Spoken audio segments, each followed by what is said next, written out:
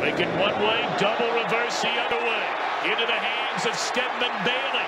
Inside the 5 and a touchdown for Bailey. How about that? Haven't seen a double reverse in a long time. Gives the ball off to Gibbons.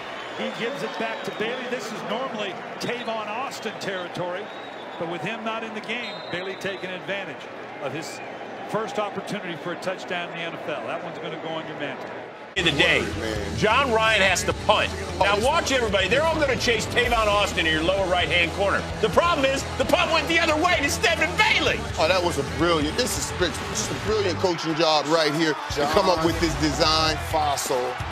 That's Understood, Jim's kid. yes, understood that every time he tried to kick the ball inside the 10, the ball drifted to the kicker's left, offense right.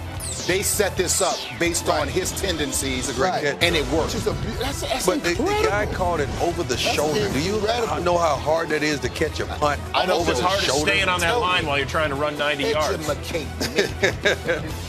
That is hard, man. That's an incredible design, man. So you were talking about John Fossil. Look how excited he is.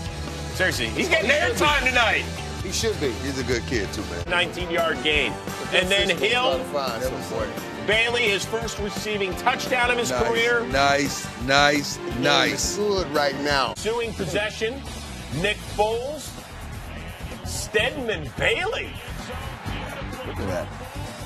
And the Sleep on that.